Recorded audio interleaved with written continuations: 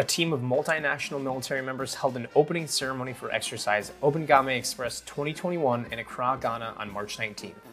Obangame Express is one of 3 African Regional Express Series exercises sponsored by U.S. Africa Command and facilitated by U.S. Naval Forces Europe, Africa, or 6th Fleet.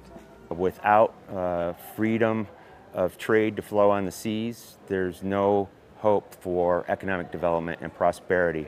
The people of these nations will not be able to earn what they so richly deserve. 32 nations are participating in this year's exercise, which will include realistic scenarios simulating piracy, illicit trafficking, illicit fishing, search and rescue operations, and medical incidents. Reporting from Accra, Ghana, I am Petty Officer Sean Castellano.